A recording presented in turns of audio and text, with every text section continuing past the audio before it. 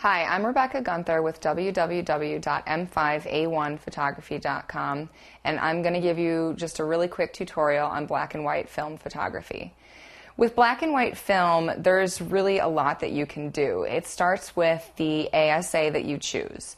A smaller ASA, like 1 or 200, is going to have what is called smaller grain, whereas if you choose something like 3200 speed, it's going to have bigger grain. The difference in how you choose that is going to be based on whether you're shooting with a lot of light, you can use 1 or 200 for that, all the way down to if you're shooting with very, very little light, that would be 3200.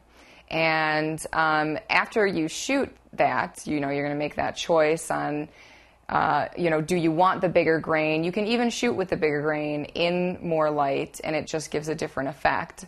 Then you're going to want to go develop the film. You can bring it to a place, or you can very easily find the chemicals and do it yourself at home.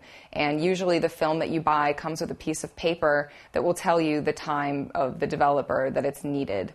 Then, of course, you're going to want to find a darkroom again, or bring it to a place that can print it for you, and go ahead and print it whatever size you want, do whatever you want to it, and that's a little bit about black and white film photography.